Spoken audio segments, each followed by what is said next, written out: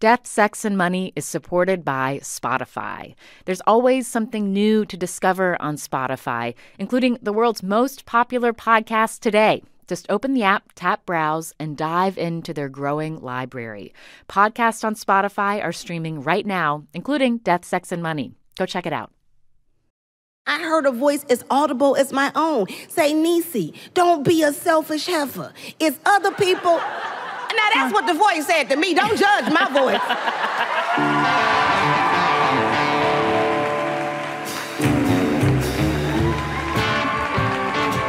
This is Death, Sex, and Money.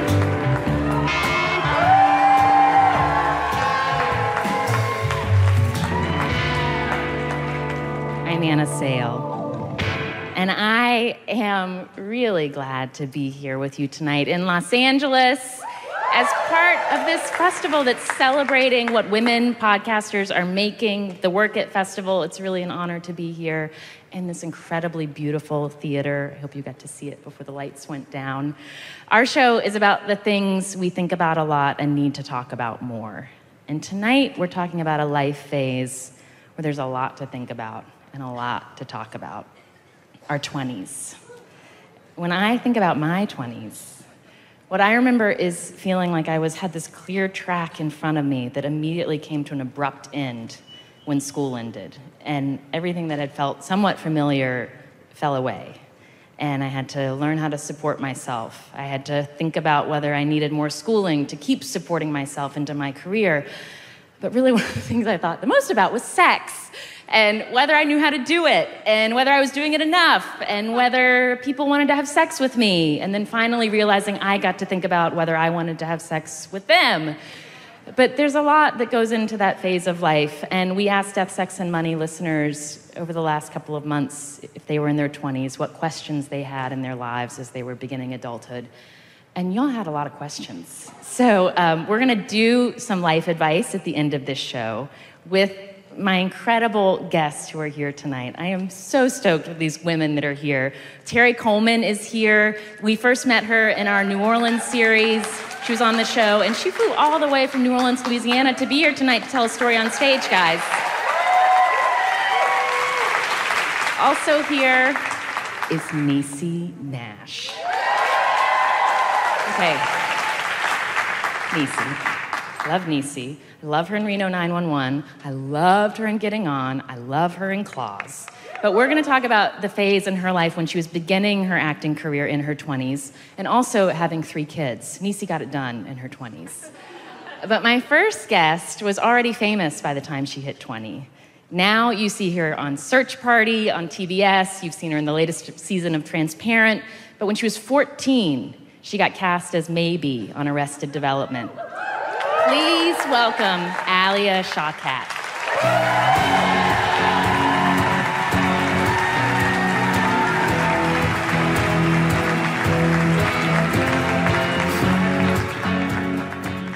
Hi.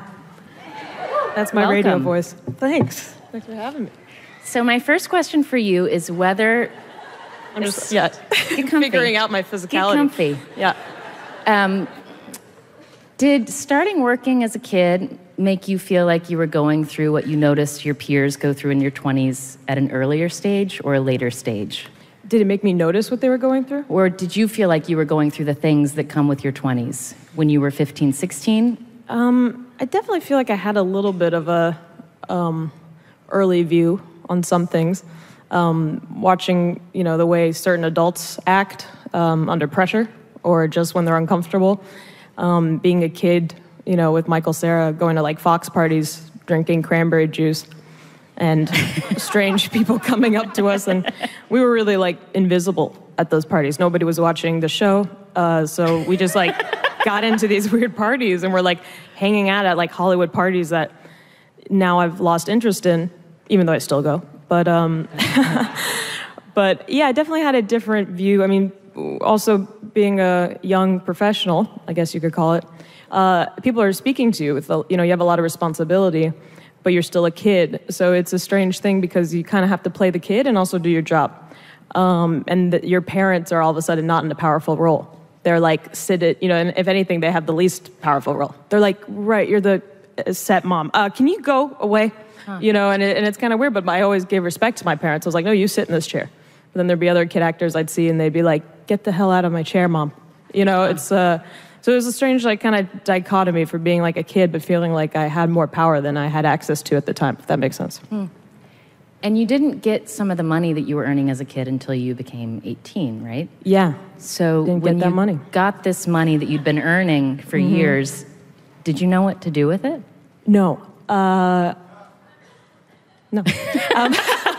Still don't. Yeah, it was strange. I came up in a family that always had, like, provided for me very well. They weren't extremely wealthy, but, like, we were, like, well-to-do. So I never, while I was shooting or working, I was always able to, have things. There was never really a struggle in that world. But then when I turned 18, I went to Sarah Lawrence College for literally 2 days. And it's a very expensive private school, wonderful school, so I've heard. I went there. Did you pay for the 2 days? And so it's a very expensive tuition, but which I found out after I got all the money back. I was like, that's how much I was spending on it? But it was my own money. But yeah, there was always, and what I realize now, looking back on a lot of things, it was that it was my choice not to ask. Because I was like 18 and always had what I wanted, but then all of a sudden I was really pulling from my actual account. And my dad was always like, you can't be spending your money like this. And he's foreign. So that's where that vague accent comes from. But yeah, I didn't know what to do. So like I got to school, I wanted to be working at the same time and kind of thought I was like Natalie Portman with like Star Wars on the back burner. But really I was like an unknown actress who had like an indie film in the back burner. And I was like, so, I have to go to Florida to shoot this like low budget movie. And they were like, if you miss more than 2 classes, like you're done. Like you have to commit to being in school. And so I kind of just had to decide right there, like very quickly. I was like, I'm not going to be here then. I have to go do what I'm doing. And so my friend picked me up. I moved to the city. And then I was like, spending $600 on like a fancy dress and then counting quarters to have like Thai food at night. Huh. And I was like, I know, sad, right? I feel like there's much worse stories. But I was like, had a place in the West Village, a studio. I just didn't know what it meant, like what to invest or where I wanted to put my money, what would actually be helpful and come back, or what I wanted to invest in just emotionally and actually financially. So it was a very strange time. And then I wasn't working. I kind of stopped working because I was feeling bitter about being some kind of ingenue. I didn't feel like I was, and all these things. So I wasn't working, so I wasn't making money, but I was spending it like crazy. And it really got to the point where it just, and my dad, looking back on it, was always like, let's go over your money. And I could tell you how to do it. And I was like, da, da, da, da, da, da, da. I don't want to hear that, I was very scared of it. And it's taken a while, but like to me slowly, things have been good. I've been working now, but it's almost like the more I took focus on creatively what I wanted to do, the more I was like, right, and then what does that mean? What do I actually get paid for? Instead of just following some like instinct, like I don't want to see it, like blinders. I definitely had blinders on when I was young. I want to talk a little bit more about about money with your dad and about your parents' business. Mm-hmm. So growing up, did you know what kind of business your parents were running? Yes, and I was aware. Aren't you guys excited to find out what it was? Let's do the big reveal. When was the first time that you went inside the business your folks were running? So my parents a gentleman's nightclub called Showgirls in Cathedral City. Go check it out. Drop my name. You'll get VIP. It's a great business. My parents ran it together. They opened it together. And, it was always treated, it was never secretive. My father was always home in time for dinner. Sometimes he'd get like angry phone calls, at dinner time being like, you tell blah, blah, blah, because it's like a nightclub. So there's a lot of fights and, intense conversations that were happening over at the nightclub while we were having dinner. But we had a very, my parents are very conservative yet open, but kind of like buttoned up people. So there was never any kind of like weird wash. It was very funny when people would talk about it, especially when I was young. As I got like a little older, meaning 12, 13, and boys in school would be like, your parents own a strip club? Like, can we get in? And I was like, yeah. I was like, no, you're underage, obviously. But it was a strange thing where I noticed how, like, because in my family, it never really affected us. Even though, like, in my dad's car, he would have these magazines, and it was, like, products to buy for the club. And they're, like, you know, kind of sex magazines, sex toys or things like that, or, you know, bar stools, like, for nightclubs. And me and my brother, like, found it, and it wasn't like, you found Dad's porn. It was like, oh, just put that down. What are you doing? That's Dad's business stuff. Like, we just, and, like, leave it on the counter. Like, it was nothing ever, like, hush-hush or secretive. My dad's office was, like, separate from the place, and it just always was, like, the family business. But then, naturally, over time, I only went in there once when I was, like, very young, like 10 or something. There was a fire, and so I got to go in, and I remember there being, like, a lizard. There was a fire, so you got to go into the They were like, go now. I was like, it's still going, the fire. No, the fire stopped. Yeah, very, like, my dad was, like, very strict about rules. Like, I didn't actually go in as a customer until I was 21. And my dad, like, he wasn't against it, but he was just like, I was like, why? And I was like, I don't know, it's paid for my private schooling and dinner ever since I was a child, and it's your, like, livelihood, our livelihood, like, I'm curious. So he was, like, a little nervous, but wasn't, like, telling me not to go. It was just a little, like, okay. He, like, wanted to make sure to go with me. And I went with my friend, you know, who's a gay guy, both of our interests were a little off. But we went in, we ended up playing pool most of the time. And then I sat down with him, and he was talking to me about, like, you know, asking me about my schedule. I was like, yeah, I have to go to New York next week, blah, blah, blah. And he's like, right, so you leave on Friday. And then this girl came up, and she couldn't have been older than me. She must have been younger. And she, you know, was in a bikini, and she was asking my dad, you know, a question also about scheduling, but, like, about her own schedule, like, when she's working and stuff. And my dad, kind of in the same breath, was like, so you go to New York on Friday? No, you work on Friday. So you blah, blah, blah, make sure you be here. Okay. So when do you get back? You know, to me. And I was just like, something's happening. And I felt very strange about it. There wasn't, like, anything negative about it, but I was just like, it kind of all hit me at once, but I was just like, wow, this obviously has affected the way I view my sexuality all my life. And you know, me and my dad had troubles when I was in high school because of, like, I smoked pot, and that was like heroin to him.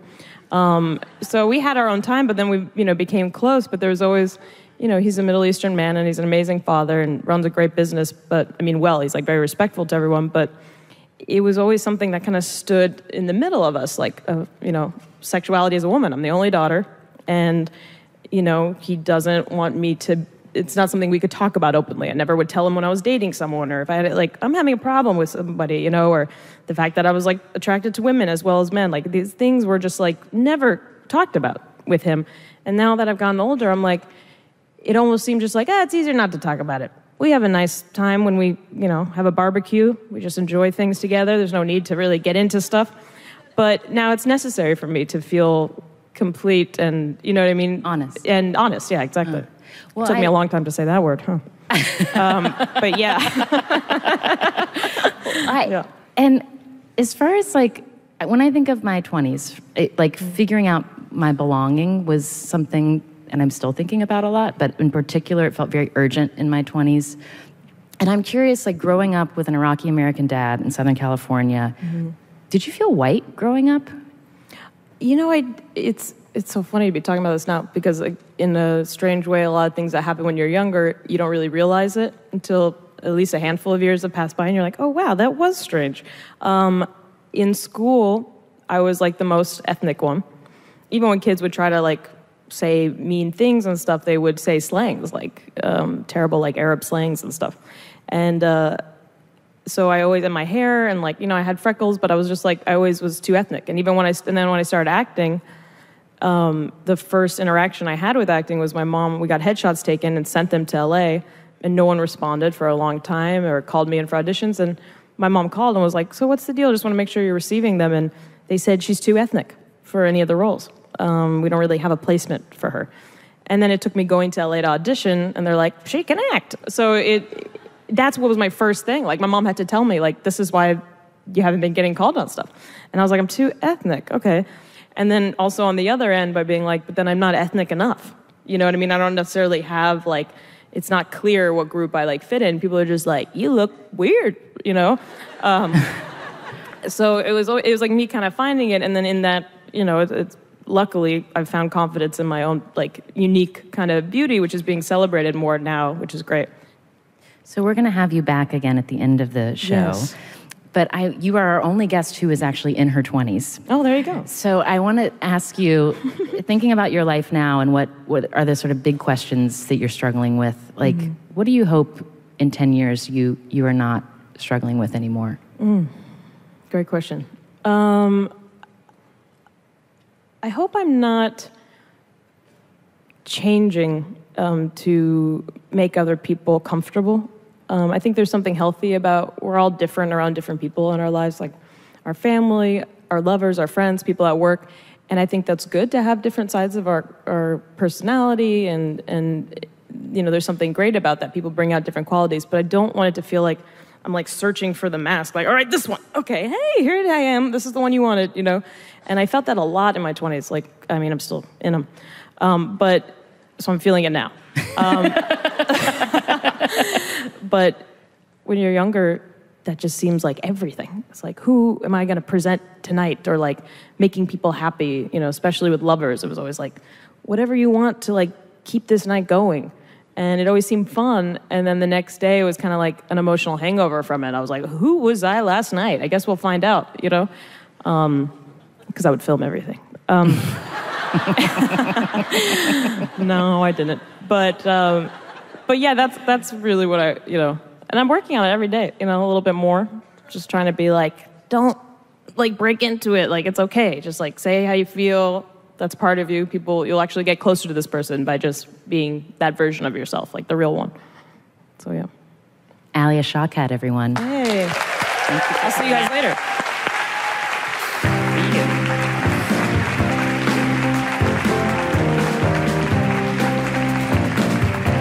We will see her again at the end of the show. Our next guest, Terri Coleman, I met when we went to New Orleans to do some reporting about the 10th anniversary of Hurricane Katrina, and we didn't forget her. She's 31 years old. She teaches English at Dillard University. She's also a leader, a coordinator nationally on the National Collegiate Quiz Bowl circuit. In fact, one of her latest tattoos is an homage to the role of trivia in her life. On her left butt cheek, it just says, nasty nerd. Please welcome to the stage, Terri Coleman, along with Bianca Richardson.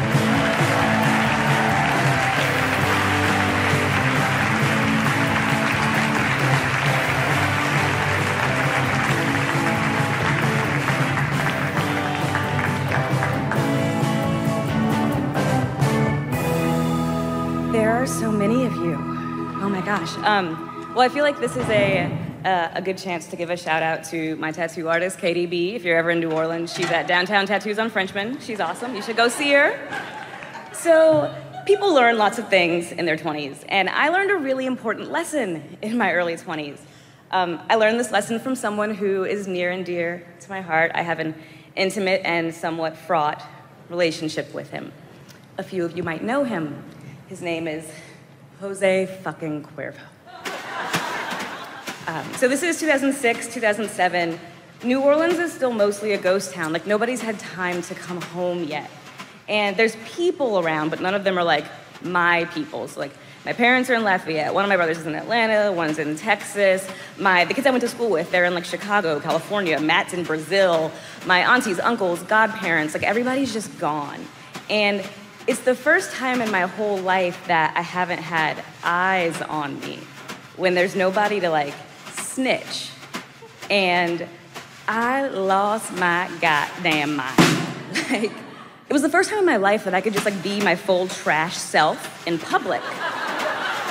And so I was my full trash self in public a lot. And I was working at this little like pizza joint in the quarter, and I was living with a lot of the people I worked with, like you do in your 20s. And one night we had gotten off work and we were all like bitching about our customers having some shift drinks, and we decided to turn this into a full-blown after party. So we ended up deciding to go to this bar. But before we left the restaurant, like I was already fucked up. Like I was already like slurring and like messy, and like I probably should have walked my little happy ass home, but I didn't. because Trash Terri was nothing if not a survivor, and she soldiered on through this. We ended up at this little place, Cosimo's. It's like a little hole in the wall joint in the lower quarter. And Olivia, who I live with and works with, she goes up to the bar and she orders us a round of shots. A round of Jose Cuervo. And that was like pretty much the night. I don't remember anything that happened at the bar. Like, we probably had fun. Maybe somebody saw a boob. But like, all I really remember is almost like a movie montage in my head where there's this bar and there's this little plastic shot glass, because it's the kind of place where the shots come in plastic.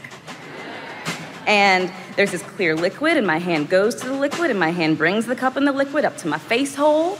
And like, I remember this feeling again and again where I closed my eyes and put my head back and like willed my throat to open and like forced myself to swallow again and again and again and again and again and again. And like, gone. So at some point, we ended up at home. I have no idea how we got there. And we had this one roommate, Nettie, who was like super responsible. Like, she had a job that she went to in the morning time, in the AM. And she had her bed on a bed frame, not a mattress on the floor. But I remember her making me drink water and getting me undressed, putting me in bed, kissing my forehead. And then I blacked out. There's nothing left. And then I wake up, puking.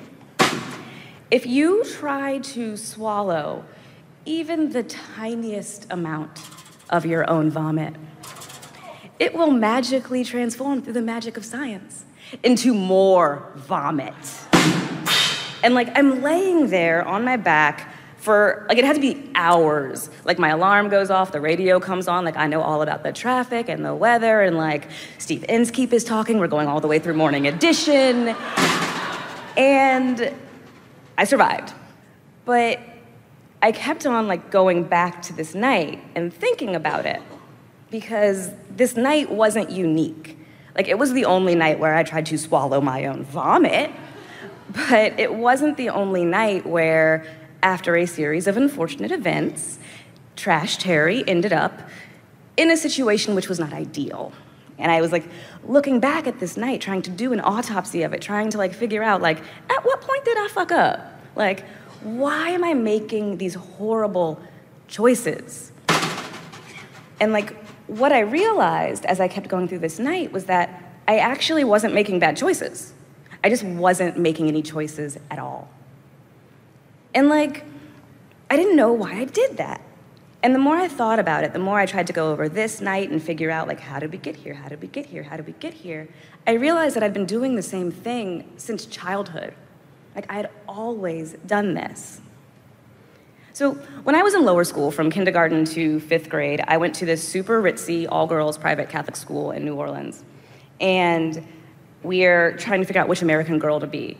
You know that the book series, the historical fiction / the like line of terrifying dolls? And all the little white girls, they're like, I don't know who I'll choose. Like, maybe I'll be Felicity because I love George Washington. And like, you know, maybe I'll be Samantha because I love velvet dresses and writing. And it became really clear really early on that I wasn't gonna have a choice. There's only one Black American girl. There's Addie. And so I didn't have a choice because Addie is the token and Terri is the token and there are no other options. But I really didn't want to be Addie. I was just like the rest of them. I had read all of the books. Like, I liked Kirsten, I like braids, I like Scandinavia. Like, I also participated in these stories. Like, I'm in my 30s now. It's been 20 years since I've read the Addie book, and I still remember that book. I still remember what it felt like reading it. In the book, Addie's dad and her brother get sold away. And the next day, she still has to go work in the fields, because when you're a slave, you don't get, like, bereavement time. And she's distracted, understandably, and she's going down the row, and she's picking the tobacco grubs off the leaves. But she only gets the top, because she's distracted. She leaves all the bugs underneath. And the overseer sees this, and he comes up the row behind her, and he collects all of these grubs. At the end of the row, he stops her, and he makes her eat them. And when I was reading that book, I remember feeling these grubs in my mouth. I remember feeling them squirm. And so there, back in the classroom, these little girls, they weren't monsters. They didn't know what they were doing. They weren't doing anything on purpose to me. But what it felt like was that they were saying, Terri, the only choice you have is to eat the worms again. And I couldn't do it. All I did instead was, I knew that I could make one choice. I could make some white girls cry and maybe pop them in their mouth. And I got in trouble. I should have gotten in trouble. I hurt someone. And that's what I learned again and again and again throughout my childhood, that if I chose for myself, if I chose what I wanted and what I needed, if I chose not to eat the fucking worms, I was a problem and I got in trouble. I learned never to choose for me. So when you fast forward to your early 20s, when there's no one around to curate your experiences, if you don't choose good things for yourself, you end up laying on your back trying to swallow your own vomit. This realization that oh, fuck, Terri, you're not making bad choices, you're not making choices, it changed everything. And it wasn't immediate. I had to practice. And it was solidly post-Cuervo catastrophe that I was trying to choose which birth control to use, and I took too long, and I went through a whole ass pregnancy and have a whole ass living, breathing child because of this. But I got better at it. I learned how to look at my options and make decisions based on what doors I wanted to leave open for myself, what sacrifices I was willing to make, what doors I was willing to close. So in 2011, when I found out I was pregnant again, I was still in school, I was like, well, I can look at my choices this time. I don't want to give up school. I don't want to give up the life that I want to make for myself and for my family. And so I had an abortion and got rid of it. Then, after I finished undergrad, I moved my entire family across the country to Charleston, Illinois. And about 2 months after we got there, I realized my Nuva ring had punked me, and I was pregnant again. That time, I did the same thing. I looked at my choices, the options I had, what doors I was willing to close, and what doors I wanted to leave open, and I decided to keep it. I have 3 kids now, and raising children is not a fun thing. I spend a lot of time breaking up fights about things I do not care about and wiping other human beings' butts. But when I'm doing that, this recognition that I chose them, that I decided to give up things in order to have things, and they are one of the things, the experiences, the pieces of my life that I wanted, it lets me be happy. I think a lot of times when people have stories like mine, they're really easy to TLDR into this neat little box where, it's there go I, but for the grace of God, this story of redemption. But for me, it's really not at all one of those neat little stories, and God does not have a lot to do with it. Instead, it's weird to say out loud, but when I think about it, if not for the grace of our Lord and Savior, Jose Cuervo, I wouldn't be here at all.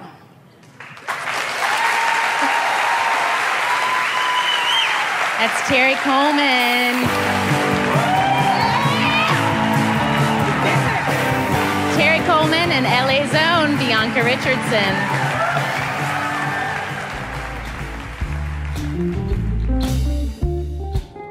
Coming up, our guests answer your 20-something life advice questions, and Niecy Nash talks about how she got her first big gig on the show Reno 911. I lied my way into that Reno audition. Facts. Hashtag facts. Leading up to this show, we asked those of you who are in your 20s to send us your life advice questions. And we got a lot of them, a lot more that we could answer in this one show. So we started a spreadsheet at deathsexmoney.org/20sadvice for you to ask more questions and to help each other out. That's at deathsexmoney.org/20sadvice. There's also a link on our Facebook page. We already entered in some of the questions you emailed us, like what financial advice would you give your 20-something self? Or when do you know you're drinking too much? If you've got advice to give, jump in. This is a space for you all to talk with each other. Again, that's at deathsexmoney.org/20sadvice.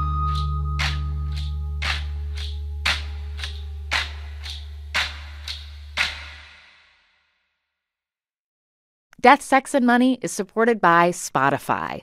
There's always something new to discover on Spotify. And with a mix of originals and many of the world's most popular podcasts, listening to shows on Spotify is easy. Just open the app, tap Browse, and dive into their growing library. Subscribe to your favorites, including our entire archive, so you'll never miss a show. You can also download podcasts for those moments when you're up in the air or going underground.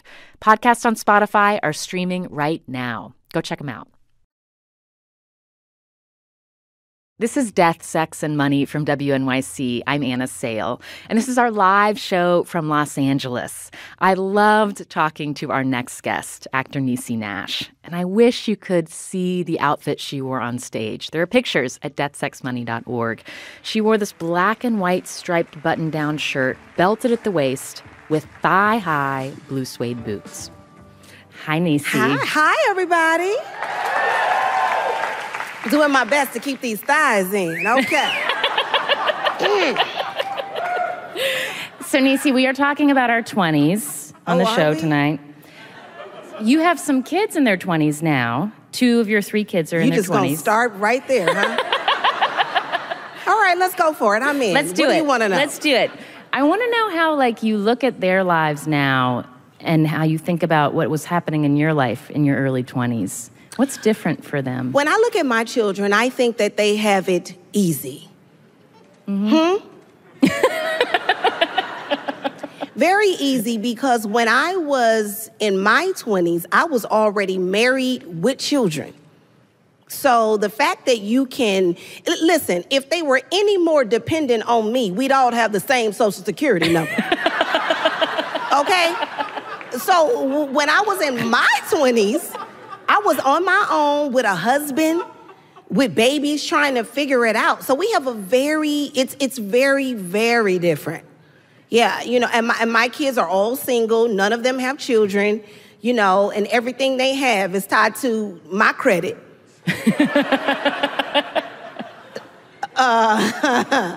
So it's real different. I was good and grown when I was in my 20s. Well, let's talk about that. So you're 22 when you have your first child? 21. 21. And you were studying theater. You want to be an actor at that point. Did you think you were going to have to choose? Or how did it work when all of a sudden you have an infant and you also know you want to start a career in Hollywood? How did you think about it at that time? Well, my plan A was to be an actor. My plan B was to make that plan A work. So there were 3 words that I began to live by. No matter what. So my no matter what of it all meant push through whatever the obstacle or whatever it is you have to face, you make it happen no matter what. I used to have horrible arguments with my ex-husband, and always before an audition. And I entered into the business being funny. So I would cry all the way, from where I was living in the ghetto, up here to one of these fancy studios, the whole way. Yeah. I would get there, I would clean that makeup up, pat that thing down, push them shoulders back, and sashay on in there. Or if I got a call back at 4 o'clock and all the kids got out at 3, what did I have to do? Pack them all up, take them to the casting office, put them in the corner, get the baba. Where's the baba? Find the baba. You get a coloring book. Sit down. Where's the graham crackers? You understand what I'm saying? And make the corner of the casting office into a preschool. Yeah. No matter what. That's amazing. I love that. Thank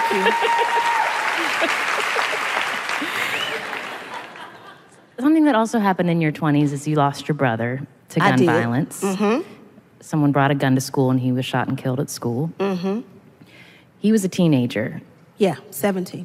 And you were a new mother. You're trying to start an acting career. How did you have you fit in mourning your brother when so much is happening in your life and you're already responsible to other people? Well, see, there used to be a time in my life where, because there were so many tragedies, prior to my brother being killed, I saw my mother get shot by her boyfriend. As close to me as I am to you. And she survived that, but it was very traumatic. It was a very traumatic event. Yeah. And so and hurrying up and trying to marry a man thinking he was going to fix it all. I wanted him on the white horse and to ride in and to make it all better. And I went from the frying pan to the fire in that situation. And so what I started to do was I just decided to not feel. I'm like, that's got to be easier than this nonsense. So I was like, I'm just not going to feel that. And so everything was a joke and everything was fun and funny. And he would come home and be like, hey, we need to talk. And my response would be, we need to talk. We need to talk. Hey, we need to talk. Hey, and he's like, oh my God, will you knock it off already? And then I wasn't managing my emotions well. And then at one point, I just got sick of myself. When? Well, it had gone on for a while of the not managing. Yeah. Not managing the emotions well was like just a dark cloud over me. You know what I mean? Because to wear the mask of everything is good and, the tears of a clown. You know what I mean? You just jumping around all day. It's exhausting running from yourself. And I just had to say, enough is enough. And it's time to do something different because I've mastered this. And I know where this leads. And then I decided to do something else. But the one thing that I will tell you is that the adage is true, is that out of your mess, there's this beautiful message, there's this epiphany, there's this other thing that happens on the other side of it. And I remember when my brother was shot, I took a backstage to my grief because my mother, it's out of order to lose a child. So I'm looking at my mother going, my God. What do we do here? And the only thing I knew was that I could make my mama laugh. So when after my mother had been shot, gone through a terrible divorce, then my brother was killed, she said, I'm getting into bed and I'm never getting back out. And I said, well, what do I do? So in my 20s, I stood at the front of my mother's bed every day and told her jokes, stories, did my bid, tap danced, hula hooped. There was a myriad of skills that I developed at the foot of my mother's bed. So one day I go in there and she's not in the bed. And I'm like, where's my mother? We're in here. I'm like, who's we? I went across the street and got the neighbors, Miss Brown and Miss Sadie. I told them you was funny. Get that karaoke microphone and tell these people some jokes.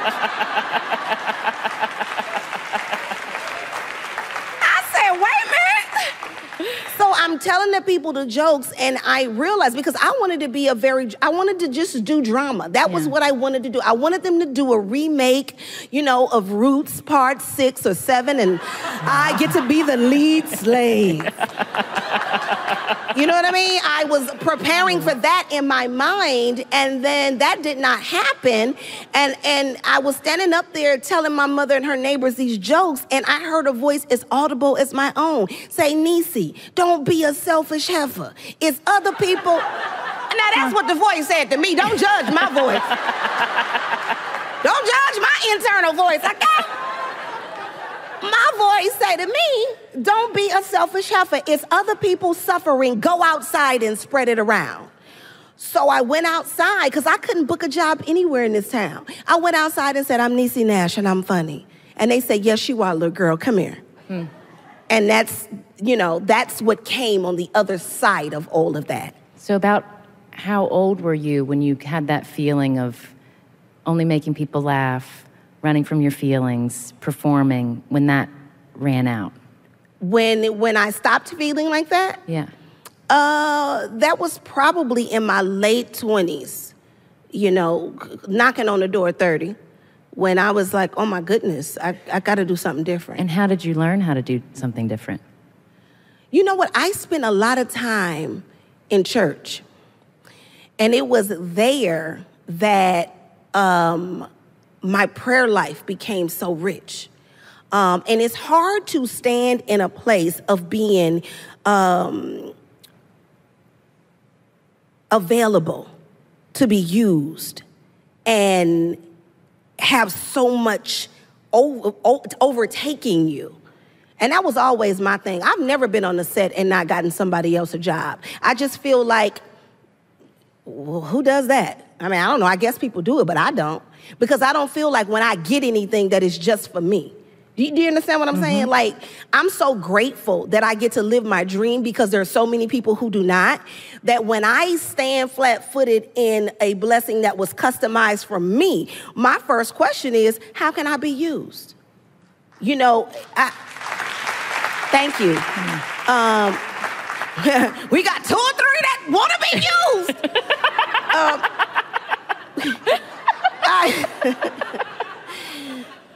But that's okay. The people that didn't clap, they selfish. They selfish. They for self. No, I'm just kidding. But so anyway, because I really want to serve in the gift, you have to be a prepared place for that. Did you have someone in the business who you went to for advice? No. Well, not really. What happened was, true story, I went to this audition, and, you know, this was back in the day when you used to walk in with a full 8x10, and then you had your resume stapled to the back. And my resume had maybe 6 things on it, but they were all very foolish. Miss South Bay, 2nd winner-up Grand Talent. That was right at the top. Lead usher at the Tabernacle of Faith Bible Fellowship play. And there was a guy who is now a very big deal over at Lifetime, but then he was a casting assistant. My good friend, Jason Wood, he's still my friend, but I didn't know him from a can of paint. And he was receiving the pictures, and he looked at the back of mine and he just said, "Girlfriend, psst, come here. This is all wrong, dear." And he just started to go through it with a red pen. And when he got through, there was only one thing left. And I said, "Dang, you scratched all my stuff out. Now I only got one thing on there." He looked back and said, "But darling, it's the right thing." And I said, "Well, excuse me." And I loved him in that moment. And I still love him now. So he was the one that I would go to and be like, "Hey, here's the situation. What do you think about this? What do you think about that?" And he's still my really dear friend. But I didn't know anybody in entertainment. You know, I'm from South Central, and I had never heard of Groundlings, Second City. I didn't know what improv was when I auditioned for Reno. I lied my way into that Reno audition. Facts. Hashtag facts.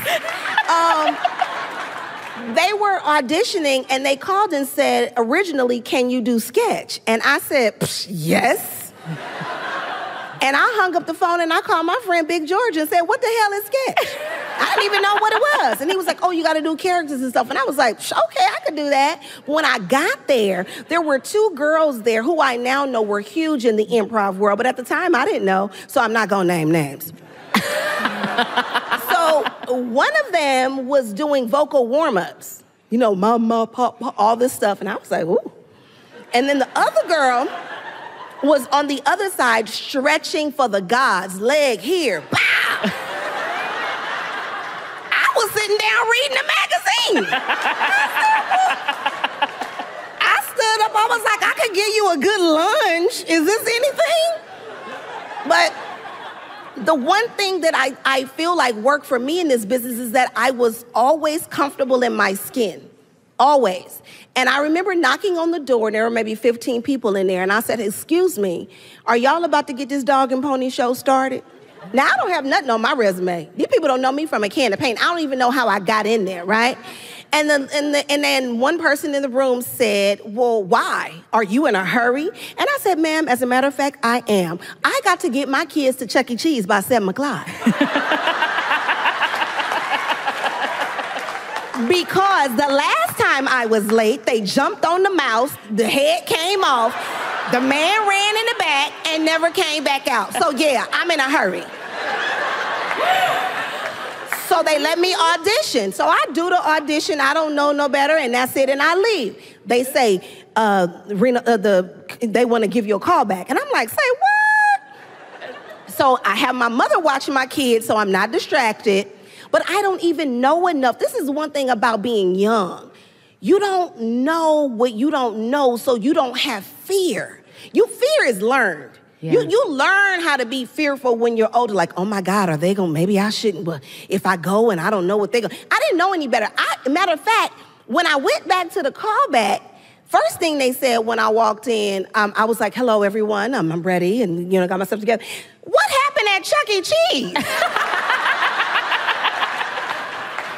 I'm like, girl, it was a good time. Well, in the spirit of passing it on. Yeah. We're going to give some advice to Death, Sex, and Money listeners. Advice. So you stay put. I'm going to invite back Alia Shawkat and Terri Coleman. Please come out on stage.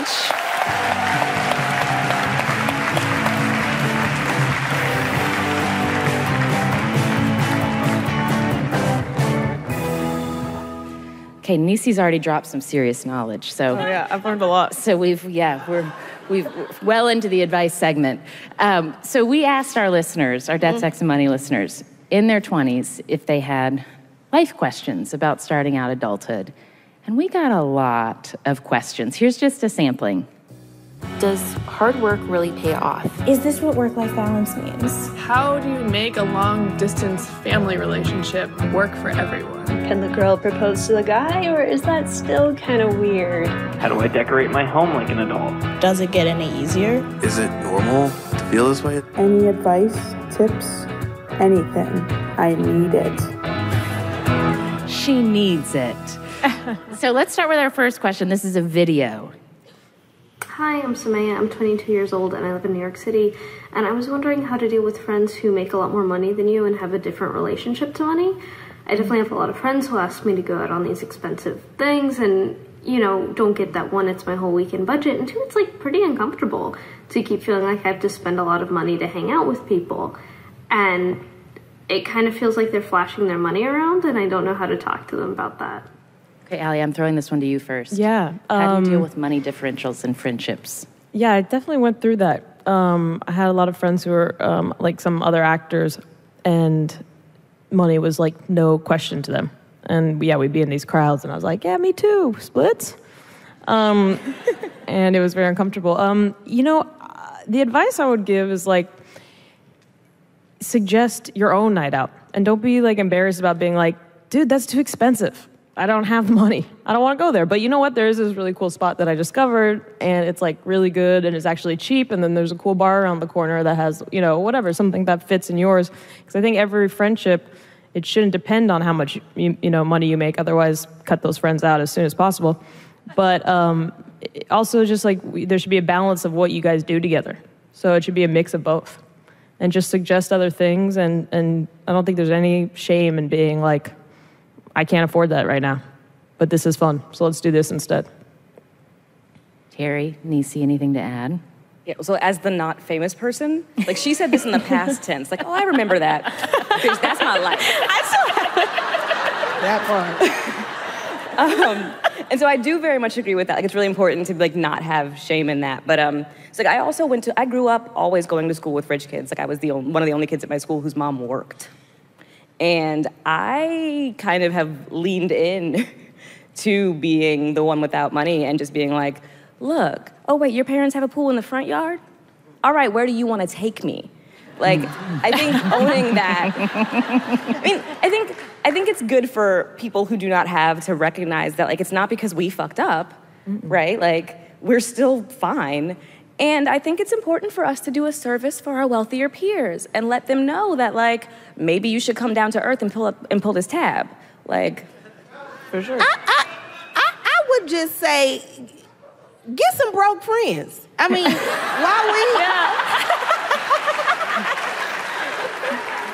because that's really your tribe right now. And as you elevate, then the friends, and when you get more money, those friends will have more money. But it's she's friending up. friend down a little bit. I feel like, too, you can, like, monetize that. Like, don't we love, like, the authentic and, like, the peasant street food? Be like, let me take you to this great place. It's called my auntie's house. How about you pay for groceries? Like, we can own this. Mm-hmm. Okay, let's go to the next question. I'm Mia. I'm 25 and in Baltimore. And I just moved to this city a few months ago to start my career.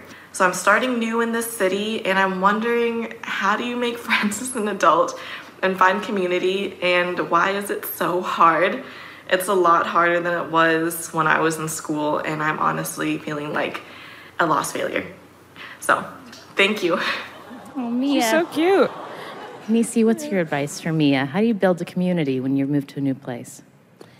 Well, you know, I would say go places that you like. It's always going to be somebody there, and don't be afraid to meet people. And a lot of times, you know, it starts where you spend the most time. That's where you're going to find the most people, the places that you spend the most time, whether that's your work, your church, your school, your this, your that, you know. But in a closed mouth won't get fed. You can, even if you're at the gym or wherever, talk to people. And you'll be surprised, you know, the ones that don't talk back, because you know why? We attract a measure of what we are at any given moment. So the people who are right in lockstep with your energy will respond in kind. Is that getting harder with texting, with digital culture? Is it getting harder to talk? Shut up. My son, look here. My son, I watched him on the phone. I was on the computer working. He text messaged back and forth with the same girl for an hour and a half. And I said, son, pick up the phone and call the girl. He said, call her? Don't nobody talk on the phone no more? I'm like, what is going on? It's so true. I could like find out I'm not into somebody just through their text conversation. At first I'm like, this is going well. And then like one weird emoji, I'm like, no, I'm never talking to him again. It's like, it just open and shut. I know, it's not healthy. But I do find like, I remember like being in, you know, especially at work, sometimes I end up being in like a weird city by myself for like 2 months, and I'll like go out, look at cool places or bars or shows. And, you know, just sitting there because I don't have anyone texting me, except my mother most of the time. And I'm like looking around like, okay. And everyone is kind of like this. Like I'm doing the motion looking down at my hand as if I'm on my phone. So it's like everyone's kind of like lost in a world. And it is a little harder to just like, you know, make eye contact or smile at somebody. But it does take just like starting a silly conversation. Something happens and you just comment on it and make it seem like your friend's in the bathroom. So you're not like a weirdo. You're like, yeah, she's coming. Just hanging out.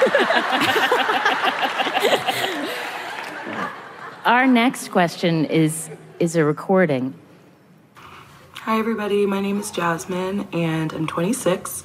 And my question is, you know, as someone in their mid-20s who's used to getting really good grades, and using that to measure growth, I'm having a hard time feeling accomplished for things that don't typically come with sort of a pat on the back. It would be helpful to get some ideas on how to measure growth or how you did when you were my age. Niecy, I love you. Bye. I love you too. I think this is something I really struggled with when I was all of a sudden out of school, is when you're used to getting kind of assignments, finishing assignments, getting told whether you did a good enough job, and feeling like you're kind of on a track of growth. When that falls away in your 20s, if you felt like you had that, like how do you tell if you're whether keeping up, doing enough, growing enough? The one thing I will say is it always helps when you are honest with yourself. When you're honest with yourself, you know when you've done enough. You know when you've done your best. You know when you could have done more. You know when you cheated yourself instead of treated yourself. So I say be honest with yourself. And if there's any place in your life that doesn't feel full for you, leaning into that direction. You know what I mean? You're like, okay, work, boom, check. But socially, I feel like, you know, I'm missing something. Or in my intimate relationship, it's just, you know what I mean? So that you can have a little bit in all your cups. You know, the goal is to live full. You know what I mean? And then what happens is when you're getting the grades in school, that's somebody else judging you. You understand what I'm saying? You don't get to read your own paper and be like, yep, I'm gonna write A on this. Right? So when you come out from underneath that, you're judging you. Now you're responsible for yourself and what you put into the world. You know when you go home and you did something and you like, you know what, I shouldn't have did that. I feel kind of guilty about that. That's you judging yourself, getting yourself in check. And I think that's where she has to rest. Definitely. And it's a hard thing to have to like reappropriate that. But I also think something that's been helpful to me is a sense of competition, like healthy competition, and not being threatened by other people, whether it's another woman, whether it's a man, you know, whoever it is, and having it inspire you. And being like, you know what, I like the way they handled that situation, or I like the way they did that, and be like, that's gonna get me going. Because sometimes you can't find it in yourself and you have to see another representation of it. And don't feel threatened by it, like, well, look, they're doing their whole thing and I can't get it together. And I find that that's like, it's a new thing where I'm like, yeah, I feel competitive with this person, but it excites me because I think they're really awesome. And so I have to do that in my own way. And I think that helps me a lot. Using jealousy as a guide. That's one of my tricks. Yeah. Yes. Totally. I think I end up taking it to bring it super literal. As a former overachieving student, I was the kind of kid if I wasn't gonna be the first one to finish my test and make everybody else nervous, somebody else went before me, I would hold on to my paper till the end of class because I didn't want anyone else to know that I wasn't the best. I was not okay. And I see that in some of my students now where they just they need to know, they need this validation. And if you're still in school, rubrics are a beautiful thing and your instructors are supposed to have them. You can ask them what the metrics are for grading. And so even if you get a bad grade, you can understand the grade and do better. But you can also do that for yourself in your world. So if there's something you care about that you know you want to have that validation for, lay out a rubric for yourself, what you think success would look like. Do that before you go to do the thing. And then after you do it, you will have also laid out the things that success could look like when you define it. If you can see that, then you can move yourself towards not being so dependent on the fickle garbage people of the world. We have one last question from a listener who asked to be called Rebecca. She didn't want to use her real name. It's about sex. I'm a 20-something, and the life advice question that I have is about sex. I'm wondering how to enjoy it. I think at this time in my life, it's awkward and it's weird. And my partner and I, we've been together for coming up on 3 years, but we both have really limited understandings of what we want and what we like and what we don't like.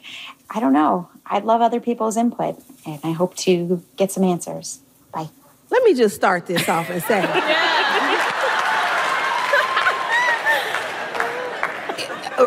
Rebecca,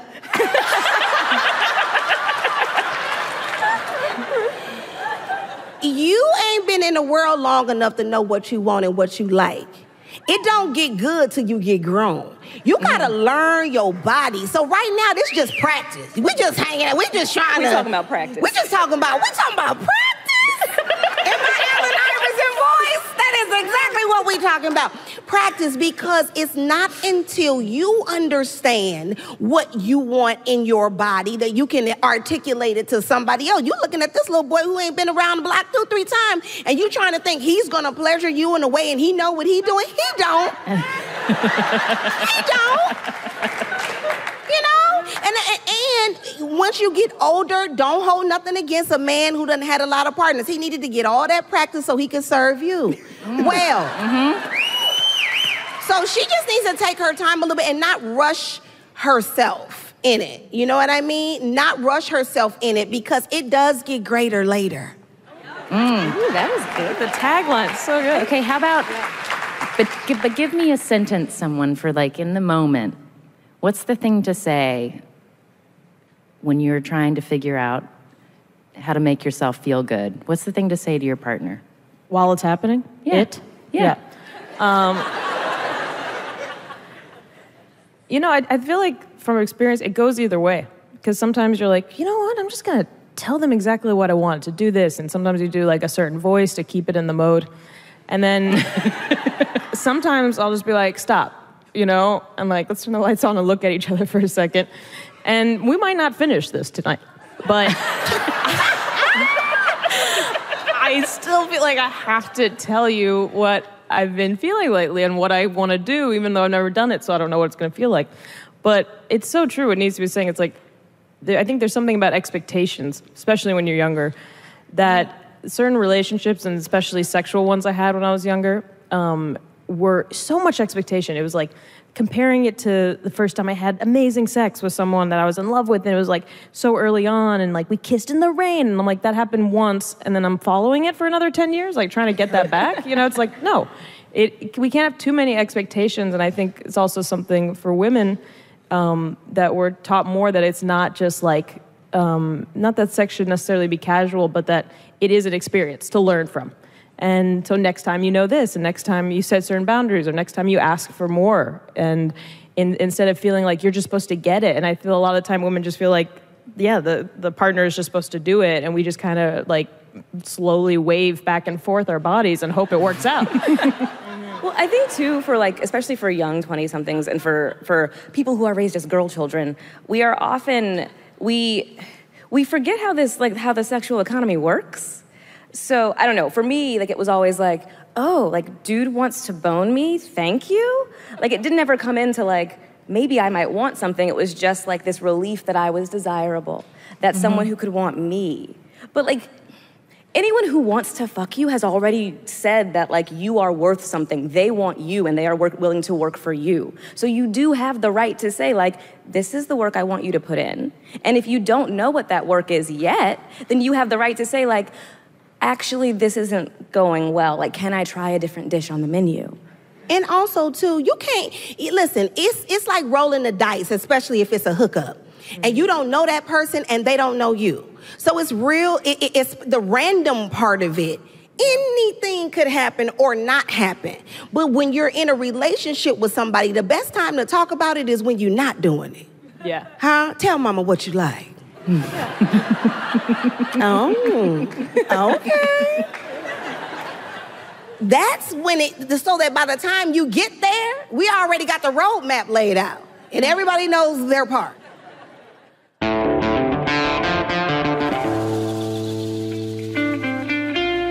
That's Niecy Nash, Alia Shawkat, and Terri Coleman. You can see Niecy Nash on Claws. Season 1 is out now. Alia Shawkat is the star of Search Party, a show on TBS. Season 2 is out November 19th, and you can binge Season 1 on demand.